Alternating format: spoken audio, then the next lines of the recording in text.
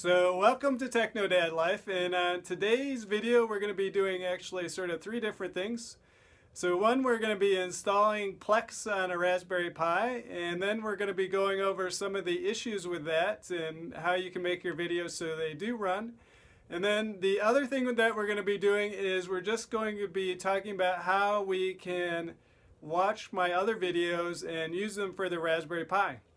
And so, as always, if you find this video helpful, make sure you like and subscribe and consider helping us on our Patreon page. And here we go now.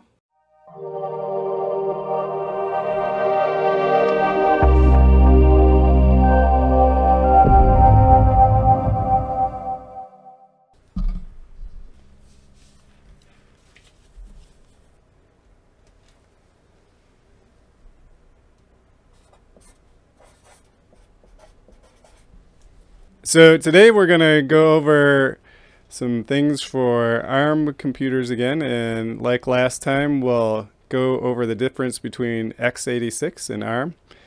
So basically for Docker, you either have to pick, basically there's one of two types. You have to pick a Docker for x86 or ARM.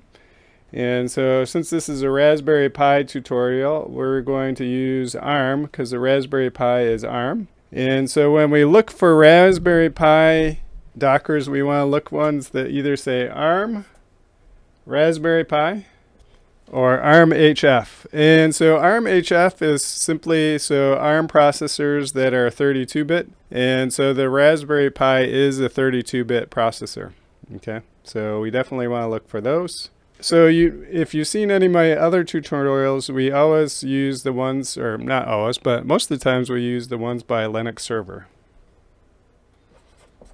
And we use those ones because they're consistent. Basically, he or she puts their Dockers together the same way every time, so it's very easy to know how to do the next Docker if you use their ones. So on the other hand, for ARM, there doesn't seem to be one person who has done sort of all the different Dockers that most people want for it. Until yesterday, I found.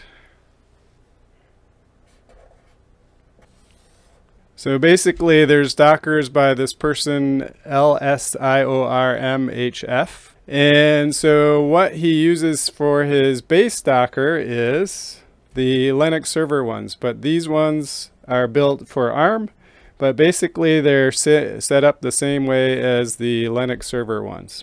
And so now what does that mean for us? Well, it means now that any tutorial that I've done about Linux server Dockers, we can now use for ARM processors. All we have to do is use the LSIORMHF version of the Docker, and the setup will be exactly the same as the Linux server one. You can now install transmission,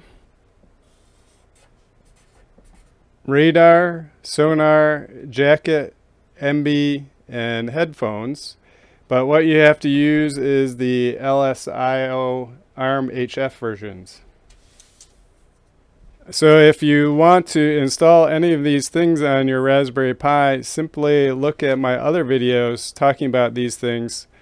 Just substitute in the LSIO ARM HF version when you actually go to install the Docker. Okay, so now today what we're going to install is Plex. And so Plex is very interesting because if you look on the internet, sometimes it works, sometimes it doesn't on the Raspberry Pi. And what we'll do today is first we'll install it, and then we'll show you why sometimes it works and sometimes it doesn't. So to start out, make sure your Raspberry Pi is on and you've opened up Openmediavault. After we've done that, we're going to download one thing. We're going to download Handbrake, so download that now and install it. Once you've done that, go back to your Raspberry Pi and go to Docker and type in LSIOARMHF, and you can see that a bunch of different ones come up. Third one on my screen, and you can see that's the Plex one. And so I just want to point out to you too, just like what we were just talking about, you can see It's based on the Linux server image of Plex.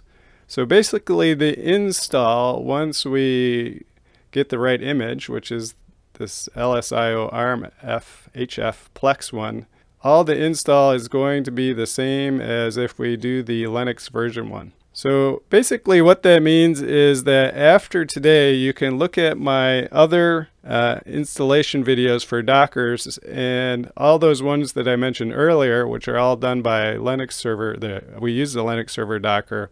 You can use the LSIO ARM HF version of it, which is also, it's the ARM version of the Linux server Docker, and then you can follow the directions exactly once you've done that. So now we're going to click on that and we're going to start the installation. Once that's done, click close. And so there is our Plex. And so we're going to click info first. And as you can see, he actually just copied the Linux server page here. Didn't even make his own page. So we're going to click down to usage, or scroll down to usage. The information that we want to pay attention to are those ones. So next what we're going to do is go down to our shell in the box, click on web clients. So next type in root and then your password. Okay, and so now what we want to do is type ID and then your username. My username is user1. Hit enter. And so now the information that we need are the UID. For me it's 1000 and the GID, which is 100. Type exit. And then you can close that window. Okay, so next we want to go over to Windows and go to our network shares. Click on our Raspberry Pi and double click data, and we're going to add a folder here called Plex. And we're going to add another folder here called transcode. And so what we're simply doing here is we're actually not going to be transcoding on our Raspberry Pi, but we need that reference. So we put a folder there for our Docker to reference. Next we're going to go over to media. We're going to add in a couple folders here. First one is movies, then TV, and audiobooks, and books, and music. And so then we can close that, go back to Plex, run image, and the container name is Plex. Restart policy is always, network mode is host. And so here we're going to type in our UID, but we're going to put PUID. And for me that was 1000. Hit plus. Next is our GID, but we're going to put PGID. For me that was 100. Hit plus. Next we're going to go down to container path and we're going to hit slash and config. We're going to go to our shared folders, app data, Plex, okay. Hit the plus sign. Next, another slash, hit transcode, and back to our shared folders, app data, and transcode, hit OK, hit plus. So now we're going to add in those different folders that we just made. So first is movies, and so we're going to go to our shared folders again, and media, and there is movies, hit OK, hit plus. Next is TV, go to our shared folders, media, TV, hit OK, then hit plus. And next we're going to put photos, but I just remembered we forgot photos, so we're going to go back over to our network and our media folder, and we're going to create a new folder called photos. And so now we can click on the folder, go to shared folders and media and photos, click OK, click plus, and then music. Go to our shared folders, media, then music, and OK, hit plus. And then you would do whatever folders you created after that. Just make sure you hit plus after each one. Now we're going to click save. And so we're going to copy our IP address here. And we're going to paste it here. And then we're going to go back to our Docker config page. And so here you can see to get into the Plex server, you need your IP address, which we already put in, and then :32400/web. 32400/web. Obviously, I've done this once already. So now we have to log into Plex and just click, oh, got it. And here you can just click the X, click next. So we're going to click add to library. So movies. And so there's our movies name. Click Next, browse to media folder. Just click on Movies, Add, and then Add to Library again. TV Shows. Click Next, browse, and click on TV and Add. Add to Library. Music. Browse for media. Go to our music. Add that. Next. Keep going. Next. Add. Add library again. And photos. Next. Browse for media and photos. Click Add. And then Add library. And so there we have our 4 basic libraries that we added. Next, click Next. So you may have had to sign into your Raspberry Pi. Mine just signed me in automatically. So next we're going to just look at our movies. And so there's no movies here yet. So what we're going to do is add in a movie or two and some music if we can find it, and then we'll look at those folders. Okay, so I've added in some movies and some music, and so first let's go down to music, and you can see nothing is there, but if we click on the 3 round dots and then click Scan Files, it will scan that, and you can see we have this band called Deep Space Destination, I think it is. Where I found this music is on Free Music Archive, Deep Space Destructors, right there. And so that's on this place to the Free Music Archive where you can download free music. And here you can see as we were doing that, it actually found the album cover for this. So let's just play this, see how it works. So down below here are the different controls for this. So now let's go to movies, and we'll do the same thing, scan for our movies. And here you can see it's scanning for those. And so basically I loaded 3 different things in here. One, this is the headphones video that I made the other day, and so I haven't done this yet. I just want to see how it works. So first we'll let it finish scanning before we do that.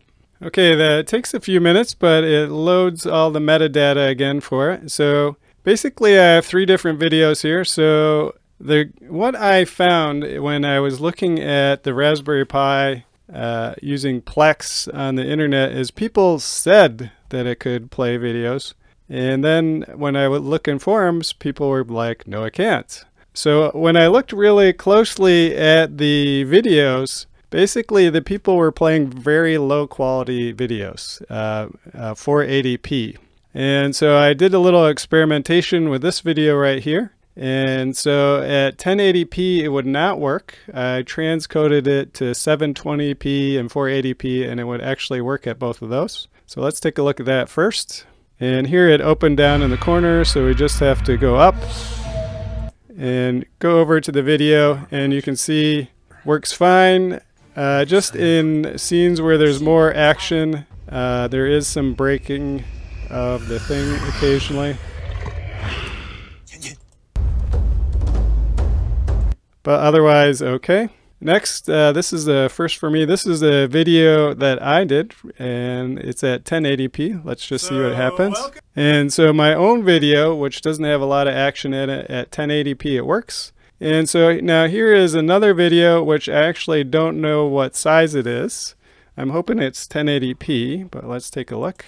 Yep, and this one works, but I will show you what to do if a video does not work. Okay, so what you're going to do is open Handbrake, which we installed earlier, and then open a file, or you can just drag and drop it there. Great Wall here. And so next, once you have a video loaded, so go to Presets, click on General, click on 1080p at 30, see if we can change that movie so it actually works. The Raspberry Pi is not good at transcoding, so basically the file has to be in the right format to start out with. And so if we click on that, so basically what we're looking for are these things right here. So we want it to be H264, we want it to be AAC, And then we want it to be in the right format here, in that we want it 30 frames per second. Once we've done that, then all we have to do is click transcode, and then it starts transcoding. And here you can see that it's going to take approximately 20 minutes or 21 minutes to actually transcode this. So you just have to take this into account. So if you have movies, when you first burn them, make sure you burn them to the right format for the Raspberry Pi, or you need to transcode your movies as you're going along, which can take a lot of time. Okay, so that's it for today, and that's how you set up Plex on a Raspberry Pi. So if you found this helpful, make sure you like and subscribe, and consider supporting us on Patreon, which we have a link below. And until next time, have a great day.